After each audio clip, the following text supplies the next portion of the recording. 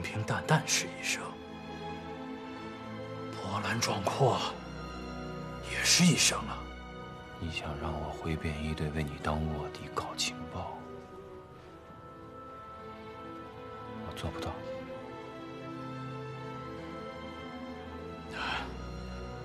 你的说法很让我费解啊。一般来说，我放你回去为我工作，多少有点放虎归山的意思。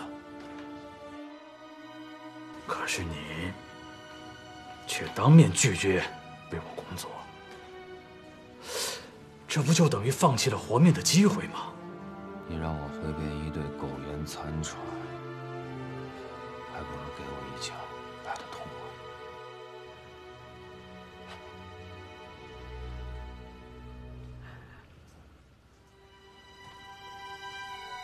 到，副官，今晚不是有一批抗日分子要被执行枪决吗？是。1个小时以后。把他算上。哎。既然你决定不为我工作，那我就成全你。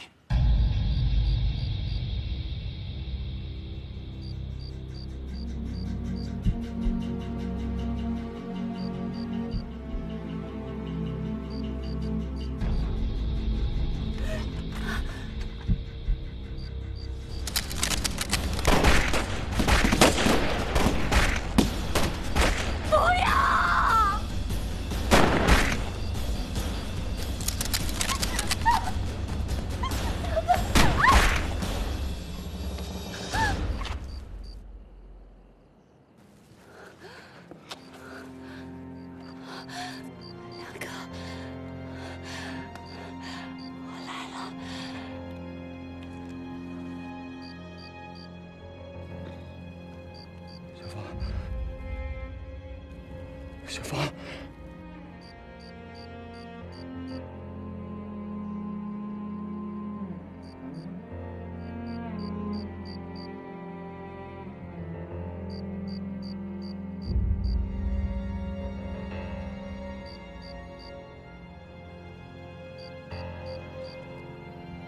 有货的。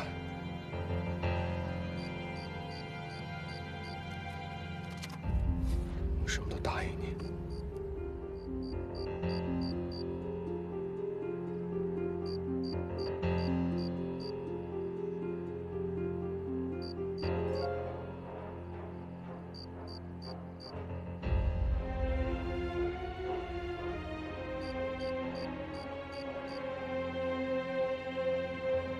作为补偿，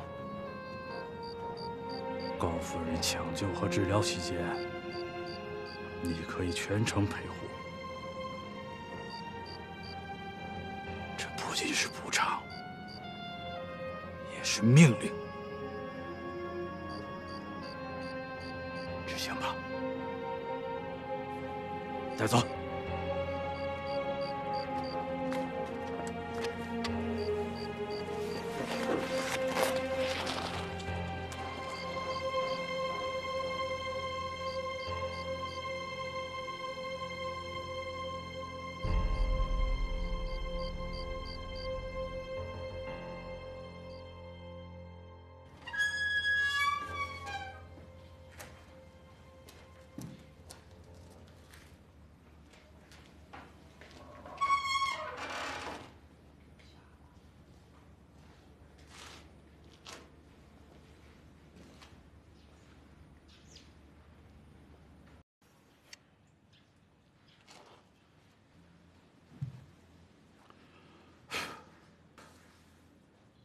高德良平时很少在这儿住吗？啊，反扫荡之前啊，在这里常住，之后就很少见到他了。那他不在这儿住，他能住在哪儿呢？哎，陈大队长曾经嘱咐过他，让他跟13·1保持距离，不要接触那么频繁，弄假成真。他们之间有这种事儿？具体的事情我也不大清楚。高德良平常我们很少和他接触，他属于清高的那种人。不过他在我的印象中啊，是个艺高人胆大、有勇有谋、难得的特工人才。人才的确是人才，啊，可是你现在这人跑了，找不到了，你再是才，这也没地方发挥呀。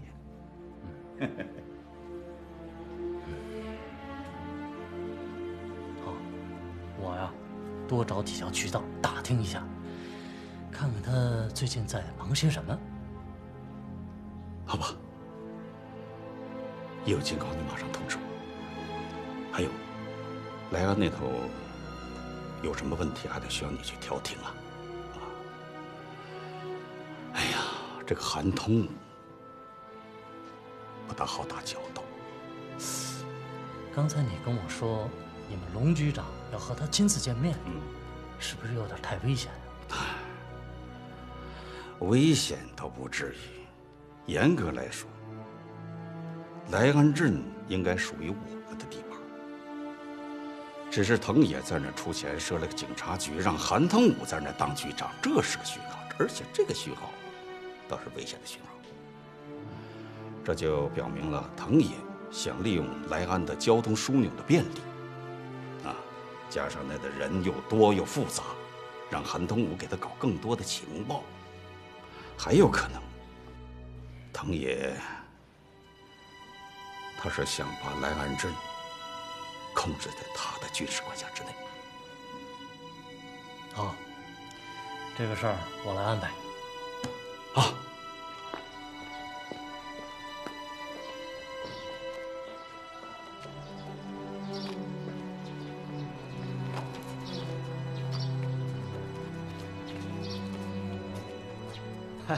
龙局长，今天通过三哥的引荐，能和您以及您的几位得力干将聚会，我韩某非常的荣幸呐。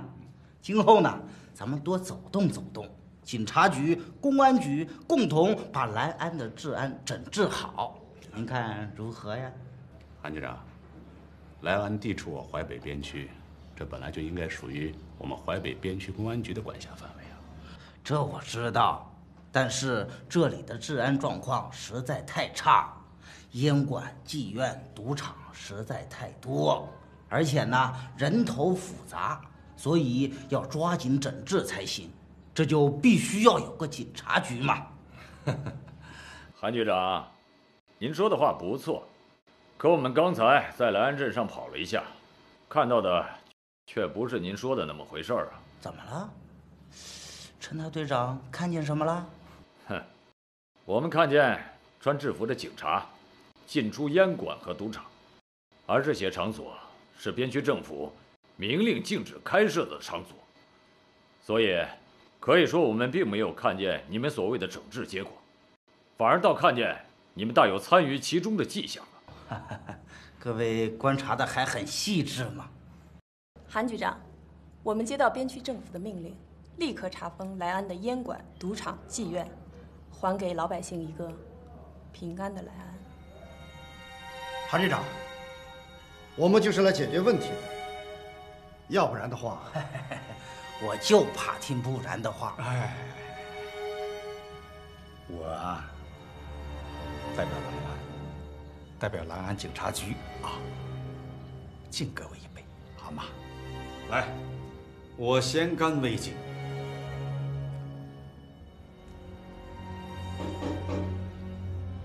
进来，进来，瞧什么瞧啊？装什么文明人呐？报告了，韩局长，藤野太君驾到。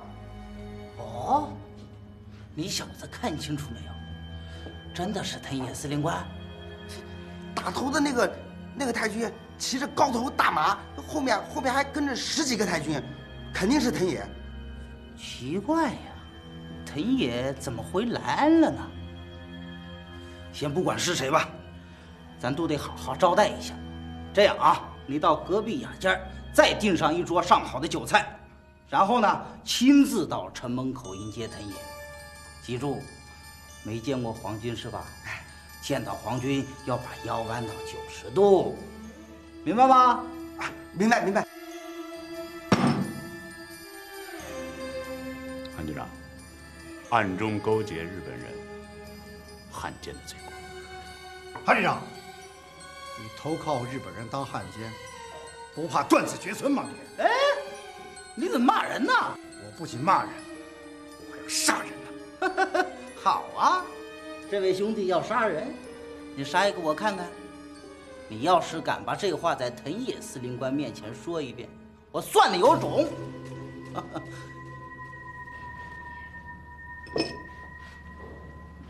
韩局长，别说当着藤野的面说这句话了，有机会连他一块儿杀。那太好了，一会儿藤野马上就到，你杀一个我看看，让我也开开眼嘛。会让你开开眼的。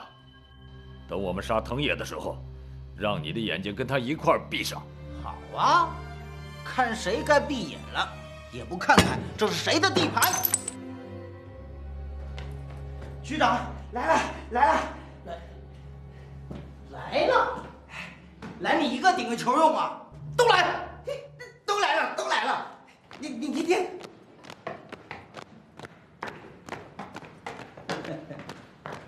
我这帮兄弟还挺逗啊，来就来吧，夸夸的，整得跟阅兵似的。没办法，谁叫强将手下无弱兵呢？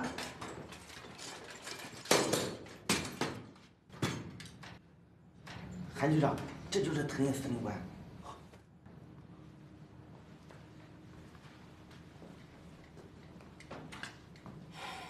啊！干！人呢？太君，别找了，卑职在这儿呢。え、あなたは横立て話せ。これは我の一勝だ。局长，太君让您站直了说话，不然他别扭。他别扭，我不别扭啊。我这个人就这样，见到皇军腰就直不起来。看你等动呢，是个可是话一个大弄弄。没骨气的东西。よし。バカ！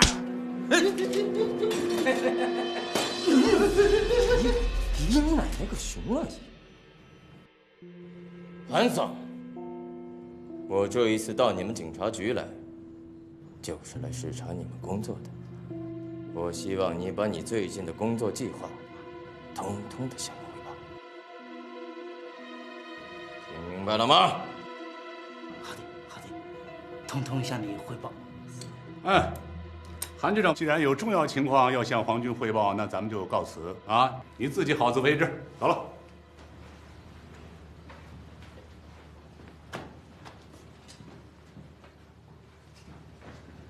皇军，走。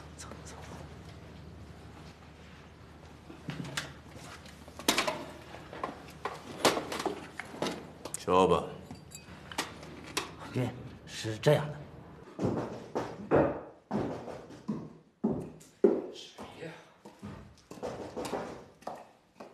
是来看病的吗？要是不着急，就明天再来吧。大夫都睡了。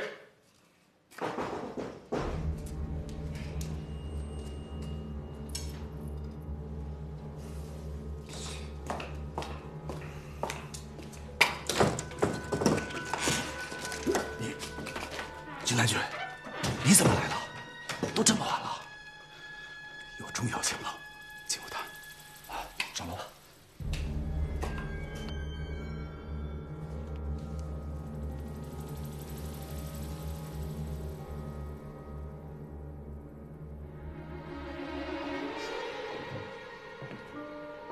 怎么样，看明白了吧？反扫荡胜利后，我向分区提出了一个建议，在王集设立淮北分区驻王集分区军事代表处，这样地方政府和部队的沟通会更加及时，既便于我们更好地开展工作，又能更有效地配合部队作战。没想到我这个建议还真被他们给采纳了。共军真的听你的？怎么说呢？听不听就看你怎么说了。哦，这份情报就是派驻分区的军代表在一次会议上无意中透露出来的。真的？情报的真假不必怀疑，关键是淮北军区什么时候实施这项计划。马达瓦卡拉奈，这份情报恐怕又是藤野军所谓的那种有思想的情报。你看出来了？就连我这个外行都已经看出门道来了。新四军为了这次招收新兵入伍，我做了大量的工作，边区适龄青年也都踊跃报名。你的意思是告诉藤野，新四军在不断的扩编队伍，要是再攻打新四军，就要调动更多的部队，对吧？这叫什么思想啊？如果藤野明白的话，他一眼就能看出这里面的核心价值是什么，要害在哪儿。这你一定要跟我说清楚，我也好在藤野面前替你多说几句。如果说到点儿上，那这份情报的价值就会被推到极致啊！所以啊，我连夜赶来就是要跟你当面说清楚。哎，你后面没有尾巴吧？多西当的，我可听说，国共两边都在倾诉特务内奸什么的，你可得小心呐。诉去吧，倾诉汉奸特务的工作，我这个保卫部的副部长能不参加吗？倾诉了谁，我能不知道吗？没想到你还有这么一把安全可靠的保护伞啊！要不我的建议，他们能这么重视吗？是，你的情报来源将会马上变成滚滚财源啊！好了，说正事儿吧。我的意思是，如果把这些即将入伍的新兵通通或者大部分干掉，这对老百姓就会感到更加害怕和恐怖，因为共党连部队都保证不了新兵的安全，这对于他们送子参军、送夫参军的热情将是一个巨大的打击。你想啊，谁还敢往部队里送人呢？现在兵源吃紧，没兵还打什么仗啊？哦，这叫什么来着？釜底抽薪，啊，够狠啊！我们要干，就干斩草除根的事情。你跟训练有素的部队打仗，费时费力，还未必能打赢。可这些新兵蛋子懂啥？连枪都没摸过。哼，他们在皇军的手里就会像豆腐一样不堪一击。通过这种打击，可以在心理上对老百姓形成难以估量的阴影。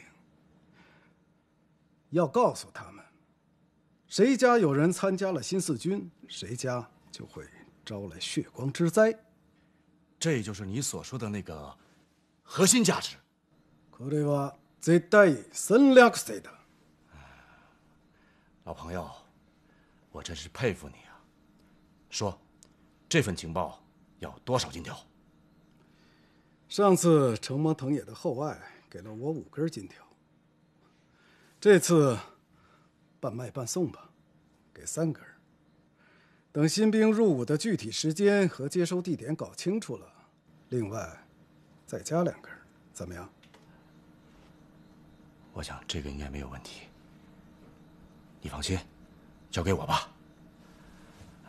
哦，对了，前天藤野跟我说起你，他希望你能搞一些便衣队的情报。便衣队可是藤野的心腹大患啊。杜编剧，便衣队，我看咱们就别招惹他们了吧。其他的情报我一定会。哎，便衣队一直在招惹藤野，他恨不得马上就铲除他们，可是苦于一直没有这方面的准确的情报。哎，我就不懂了，你为什么不敢招惹便衣队啊？你是不知道啊，便衣队神出鬼没，弄不好我性命难保啊。算了，以后有机会再说吧。星南君，你不是一直想挣钱给你母亲治病吗？如果你能搞到便衣队的情报，藤野敢把一座金山都给你。金山？金山我也搬不走啊。弄不好便衣队再把我脑袋给搬了家，我连回东京见老娘的机会都没了。我的渡边君，我理解，理解。哦，你还记得你指控的那个人吗？大磊。便衣队的高德良。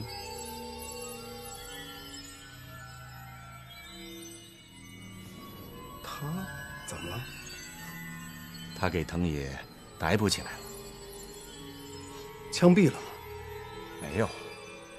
为什么？为什么要留活口？你知道他是干什么的吗？不清楚。他就是便衣队的副大队长。高副大队长？是他？我不认识，但是我听说过。当初你要是弄清楚他的身份再指控他，那这个姓高的就算是你出卖给藤野的，那藤野给你的金条就会多出10几根呢。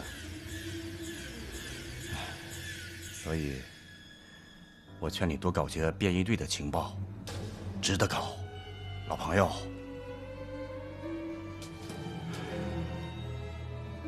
那藤野没让姓高的知道是我出卖的吧？这点你可以放心。藤野在抓姓高的时候，也不知道他是便衣队的人，更不知道他是便衣队的副大队长。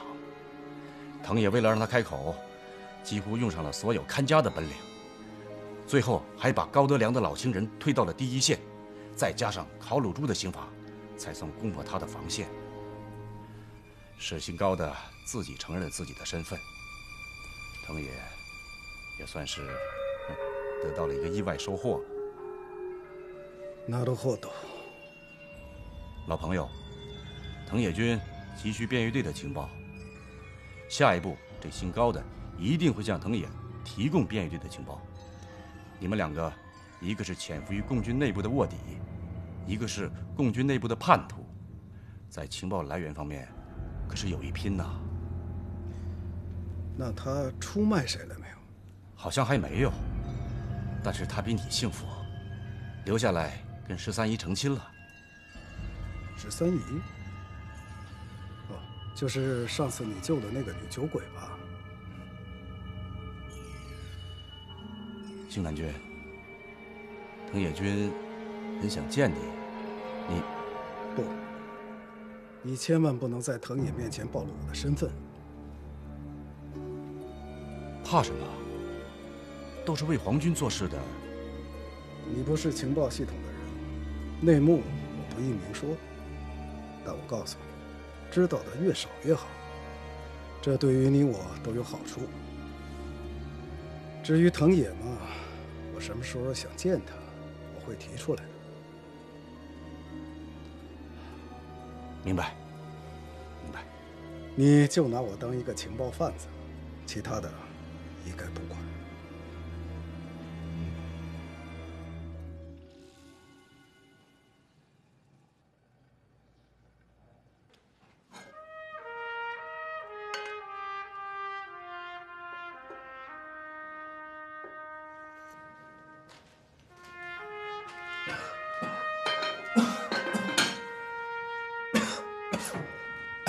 两子，这鸡汤还是我来炖吧。小芳受伤这些天，你里里外外的照应她，几乎就没合眼。你去休息一下。我说，小芳为我连命都不要了，我累死也是应该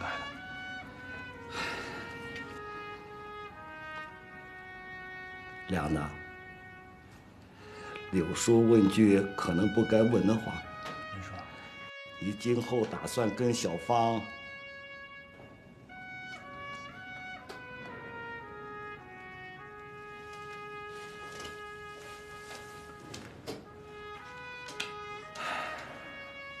柳叔，找个时间，我会给小芳办一个隆重的婚礼。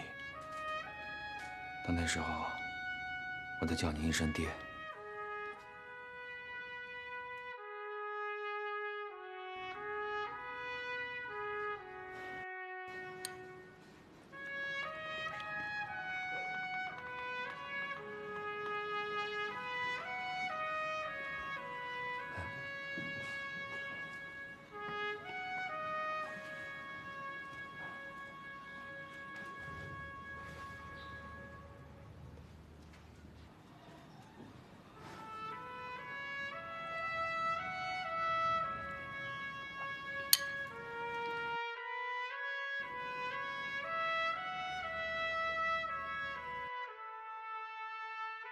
我要是不停手，你打算一直喝下去吗？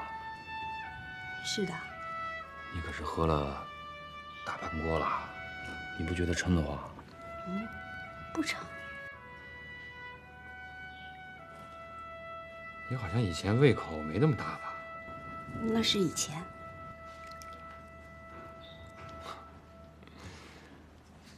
胃口变了。不，是你变了。如果能一直这样喝你亲手喂我的鸡汤，我愿意把天下所有的鸡汤都喝完，撑死也愿意。你是幸福了，那鸡可就倒了霉了。对不起啊，梁哥，对不起，我不是故意的。对不起啊。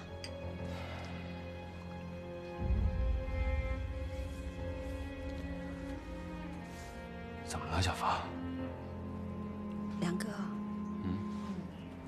难道我挨的那一枪，真的让我俩都变了吗？再不变，我就不是男人了。我也一样。我要再不变，身上就没有女人味儿了。从今往后，我就专心做你的高太太，我再也不舞刀弄枪了，我也不找灵芝报仇了，好吗？这次要不是因为小芳，你的一片真心和痴情，还有你在刑场上为我殉情，我一个人死就死了。梁哥，你别这么说。但是现在，我要活。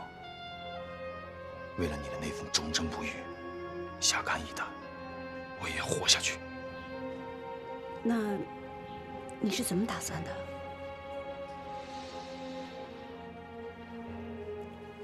我们先把眼前这道坎儿迈过去吧，然后看局势的发展。等到时机成熟，我会把你和你爹一起接出去，远走高飞。梁哥，我这辈子最大的心愿，就是当你的女人，永远跟你在一起。我愿意为你做一切你想让我做的事情。小芳，算我有幸，你成为我的女人。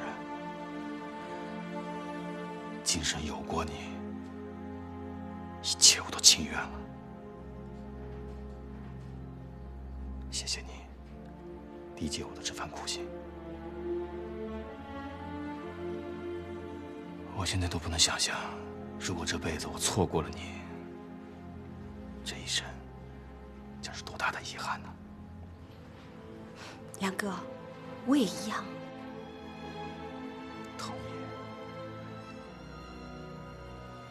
彻底毁了。藤野这个王八蛋！你说我怎么就上了他的贼船了呢？我现在真是恨不得一枪崩了他。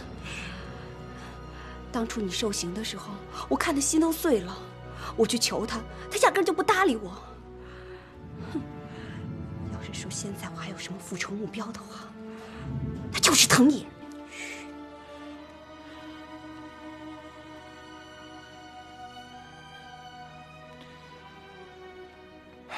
对了，你说起复仇，我刚才话题岔开了。刚才我说可以跟你说说林芝了。小芳，林芝虽然杀了你的前夫，但他同时也是你的救命恩人。他什么时候救过我？那天你喝醉了，是他发现你酒精中毒，并当机立断送到这里来抢救。渡边大夫说，如果晚来半小时，一切可就不好说了。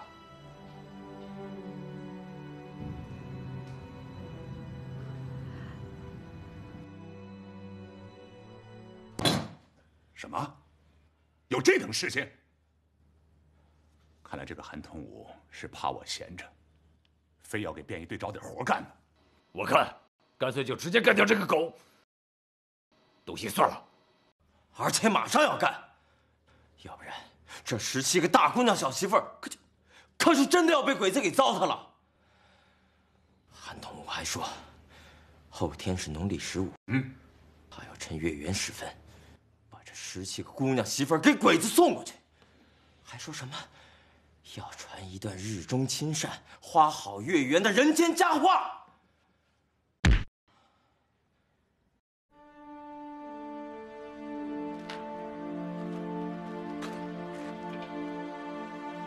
你这是干什么？你这一拳又不是打在韩通武身上，你伤的是自己，你知道吗？我最不能容忍的就是拿起女人的身体换取别人的赏赐。我参加革命的原因，就是因为我杀死了乡里这个恶霸。这个畜生，居然把我们乡里的5个黄花大闺女绑着送给了白匪军的一个营长，换取了3支枪。这17个姑娘都是良家妇女，我一定要管。韩通必须死在我的手里。这次多亏小杨出了这么个张冠李戴的好主意，啊，直接假扮藤野和鬼子兵，1个回合就把韩通武已经做和准备做的那些伤天害理的事儿全都给掏了出来。否则，我们上哪去知道他要把良家妇女往狼窝里送？局长，不是一提。啊，中华有这件事儿，你们便衣队看着办吧。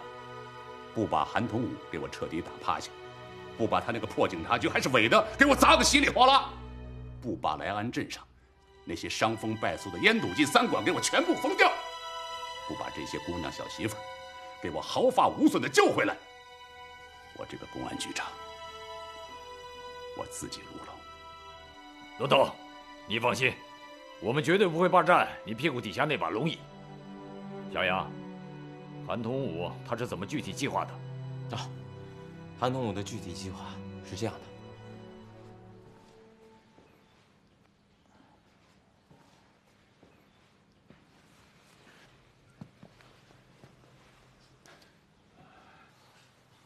老衲，你弟怎么的不说话了？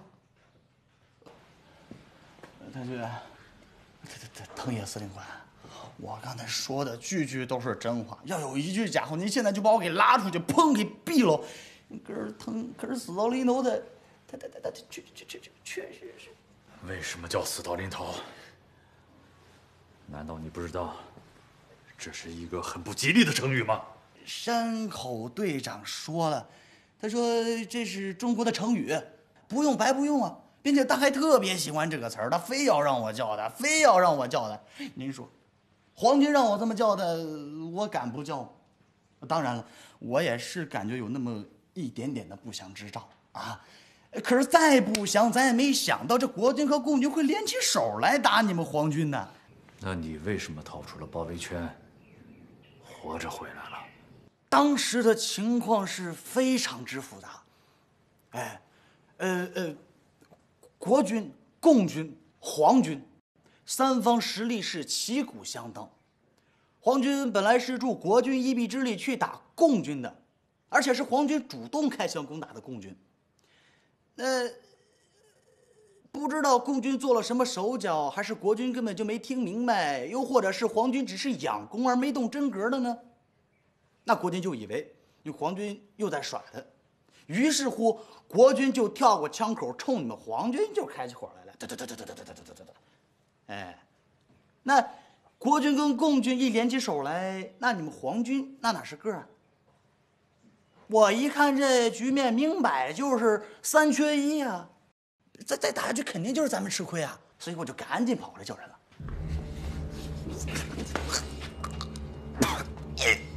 你回来找谁了？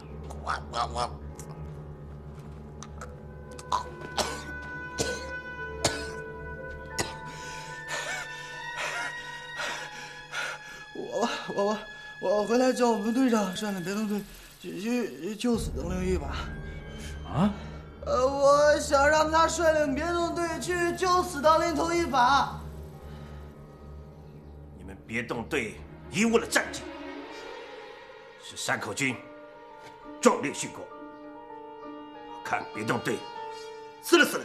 传我的命令，连队所有的军官，今后谁要想用中国成语甚至改名，一定要请示汇报，批准同意后才能使用。违抗命令者，千刀万剐。嘿，藤野司令官，这千刀万剐它也是中国的成语。那就凌迟处死。也是中国的成语。八嘎，死啦的！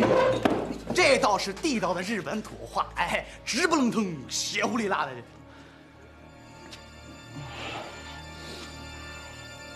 还有，别动队队长人选要马上的确定，以免遇到3缺1的时候贻误战机。嘿，那老板，你就是别动队队长候选人之一了。啊？不是，滕司令，您饶了我吧，我干不了这个，我真干不了这个，您饶了我吧，您饶了我。准备吧。不是，滕司令啊，我。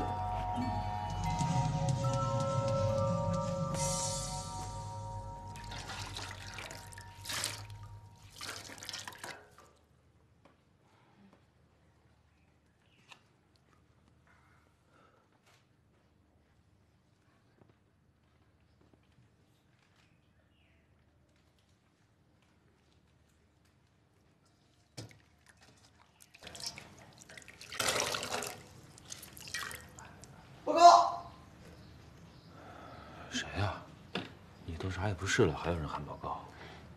是老衲，你让他进来吧。进来。十三爷，你怎么样了？好点了吗？好多了。你今天怎么想起来看我？我当然得来看您了，而且我还恨自个儿来晚了呢。我。啊，这个，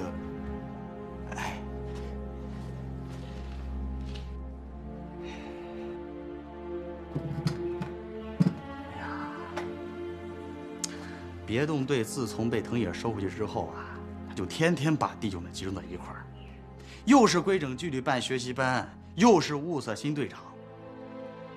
哎呀，哦对了，还他娘的让我们写上保证书，让我们给你划清界限。划清界限？我可没这意思啊。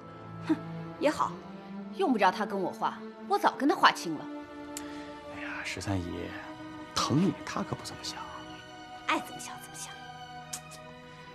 十三姨，你想想啊，别动队的老底子是谁的呀？还不是吴旅长的吗？队里的弟兄们跟着吴旅长和您可不是1天2天了吧？现在他给你划清界限，藤野那就是怕我们跟他阳奉阴违心不齐，他指挥不动我们。啊，所以这些天来，你看，天天给我们洗脑子，还要我们保证不再发生类似于，保证不再发生什么？保证不再发生像高参谋长这样的共党潜伏到别动队里来。是不是又要回避一下，好让你跟我们小芳单独会谈？不，绝对不是这意思啊！没想到高参还在记恨着我呢。啊，您现在都是归顺皇军的人了，咱还回避什么呀？哎，不，以后该回避的恐怕就是我了。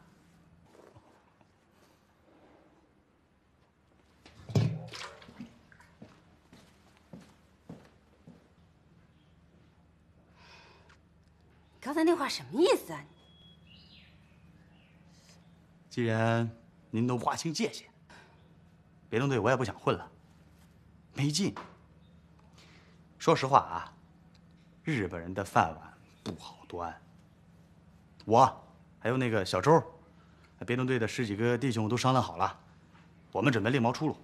藤野能放你们走？他巴不得我们走呢，还。我们这一走才能空出位置来，一空出位置来，他才能安插他自己的亲信，不是？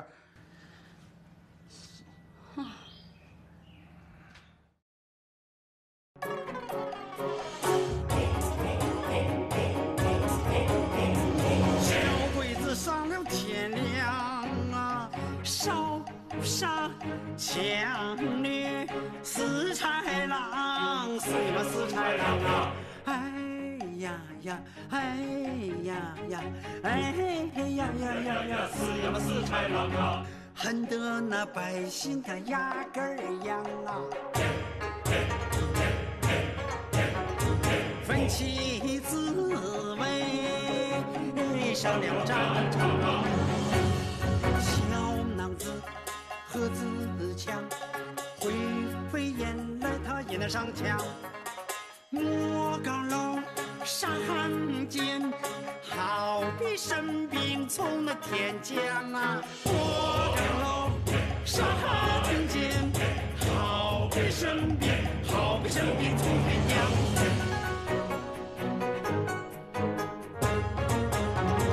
别一队为名扬啊，为追东街大胜仗。大胜仗啊，乐得那百姓喜洋洋啊！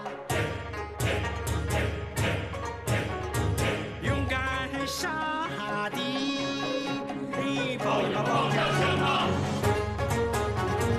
一粒不留，他一个都不放，鬼子在梦中他把命丧，一粒不留，他一个都不放啊！杀得鬼子那苦爹娘，他望着那白呀，他回了东洋，他回了东洋。从今往后，再没有13姨这个人了。14拂晓，在我警察局门口上车。你必须面对高校旗，向我们深山官兵道歉。这段时期啊，我不再是旅团长了，归你直接领导。韩同武，我一定要活的。我可一顿牢饭都吃不了啊！只能智取了。我有办法让那些鬼子今天晚上不敢碰那17个姑娘媳妇儿。副大米，马大西米。